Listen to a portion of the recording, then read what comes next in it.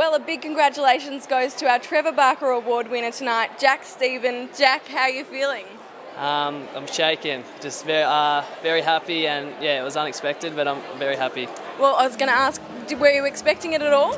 No, I knew it'd be out of me, Rui, or Joey, but yeah, didn't expect to get the nod, but very happy. Your form this year has been really consistent. I think you had 26 disposals, and up from last year you had about 20. So was there something that you changed this year?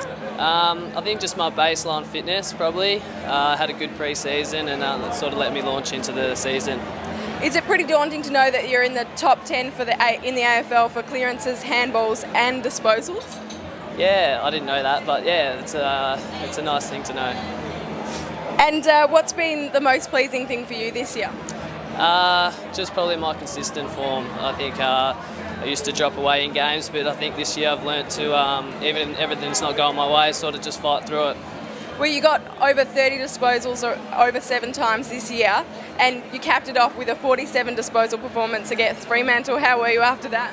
Yeah, it was obviously a great day for the club, and yeah, I was just glad that we could get the win. Were you pretty tired? Yeah, I was very tired, yeah. A lot of people say that you have a lot of energy in your performances and like you're on Red Bull half the time. Where do you get all of that from? I don't know, it's just how I've always done it, so I don't really know any different, but yeah, I think that's what I just do. And how do you think it's going to sit with you, you know, having your name up on all the screens here tonight and possibly at the club? How does that all sit with you, that sort of fame and attention?